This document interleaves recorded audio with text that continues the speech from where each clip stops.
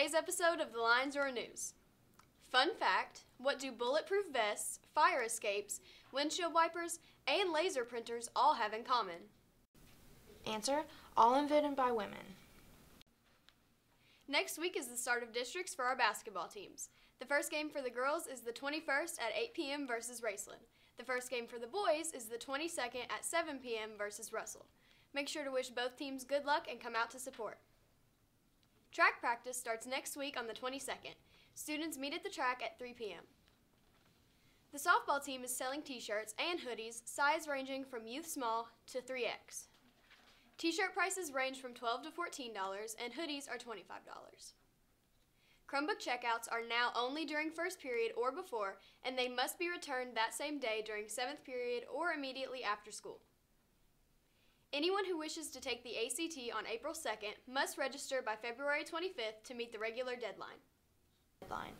For anyone who wishes to purchase a yearbook, they are on sale for $60. Order forms can be picked up at the office or in the library.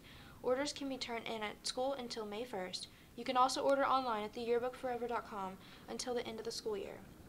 Don't miss out on these memories. Tutoring will be in Miss Sullivan's room every Tuesday and Thursday from 3 to 5:30 p.m. and buses will run.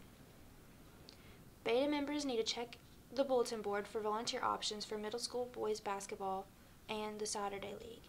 If you have any questions, please contact Miss Johnson or Mrs. Sullivan or look at the bulletin board out front. Don't forget about the Mackenvia Reading Challenge. The student and the teacher who reads the most books in Mackenvia in the month of February will win a prize. So hop on the Mackenvia app and start reading. The lunch menu for Friday is barbecue pulled pork and Tuesday is chicken sandwich or spicy chicken sandwich. Next week's weather prediction are rain showers throughout the week. Temperatures will range from high 40s to mid 60s. Make sure to stay dry. That's a wrap for today's edition of the Lions Roar News. We will leave you with a short video about President's Day. Go Lions!